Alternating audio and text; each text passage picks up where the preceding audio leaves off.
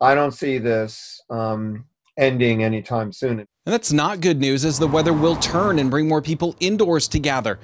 According to contact tracing for the month of September, they were able to identify the most likely sources of exposure for 360 positive cases.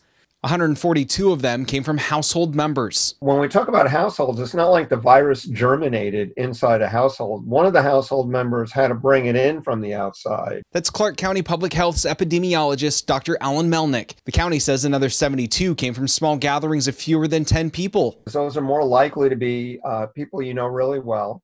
They're more, and if you know people well, you're more likely to be less likely to mask and more likely to be physically close for longer periods of time. In fact, household members in small gatherings were the main source of likely exposure for July and August as well.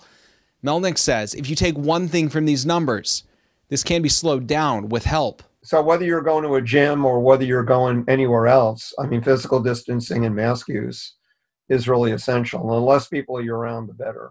The county will release October numbers on November 1st. I'm Devin Haskins, KGW News.